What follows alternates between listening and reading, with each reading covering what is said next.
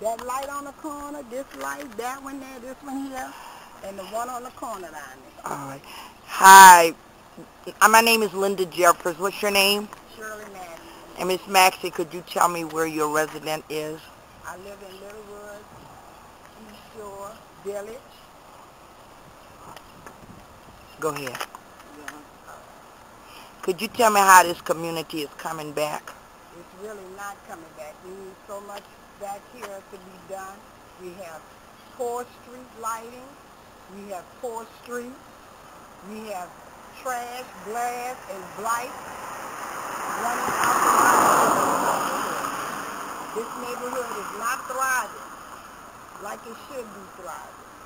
Well, before Katrina, what kind of condition was the community in? And much better. Was it lived in? It was lived in, and it was a much better community than it is now. I mean, it wasn't the best before, but it's even worse now. Would you look at this area, Littlewoods, as being one of those communities that have been forgotten? Oh, yes. Oh, definitely. We have been forgotten. There's no doubt about that. It's 6 years, going into 6 years, and we still trying to get street lights. We still trying to get blight. We trying to get grass, blight grass, and all this in our neighborhood. We got everything going on out here that you could possibly have in a neighborhood that you don't need. Okay. So have you guys been out in this area? I know you're with, you have a housing association. What's the name of your association? Littlewood Homeowners Association, and I am a part of it. Matter of fact, I am on the board of the Homeowners Association. And we work hard to try to get things done, but nobody hears us. We are just like the forgotten community back here. Nobody cares about what goes on back here. Okay. So what about schools and playgrounds, things for children? We have a playground that's so drug infested.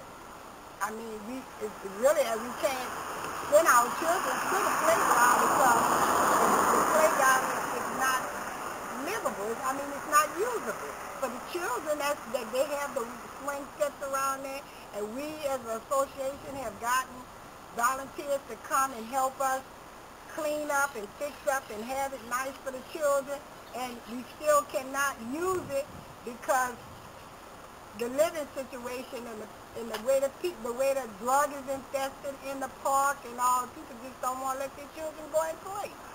So our area is forgotten with the police department. It's forgotten about the city. The city has forgotten us. Everybody done forgot us. We just don't count back here. Oh my God.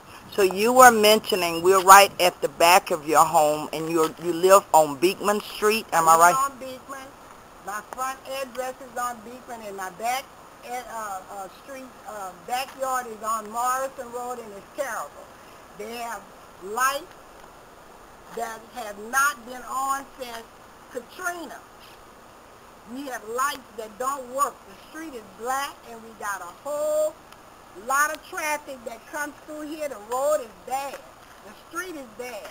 In some places, people got to stop and let other people pass before they can go down the street. In one instance is on Forum, we got a big hole that one of the association members did construction work, and he ordered concrete to fill it up. The city never came and fixed it. And it's still like that as of today. Nobody never came to fix it, and this is 6 years later. 6 years later. So your street on the front side seems to be pretty good. So how did you guys get that street fixed? Well, our street in the front part, we didn't have too much of a problem with it. It's just the surrounding areas of the street. On my block, most of the people on my block, they take very good interest in their property.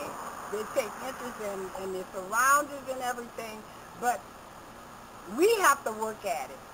The city, the state, FEMA, energy, nobody is trying to help us. Sewage and Water Board, nobody helped us. There's a canal right here, I noticed. So is this canal rather hazardous? It is. I noticed it's an open canal that's located right here on Morrison. and it's got a lot of,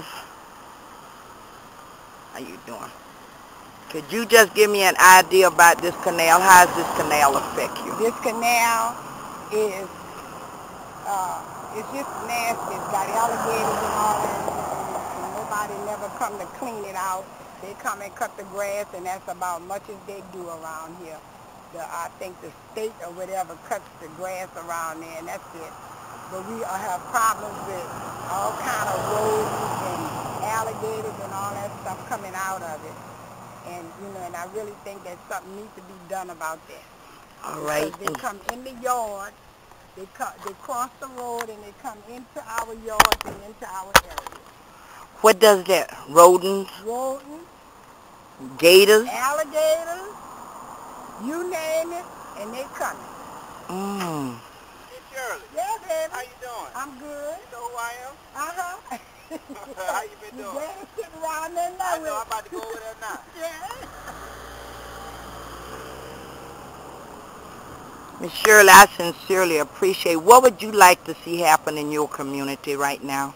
I would like in this Low Woods community? I would like to see it cleaned up, first of all, with all the blight, all the trash, all the grass. Then I would like to see the streets fixed, and I would like to see better lighting and much more security in our area. Thank you so very much. I love you.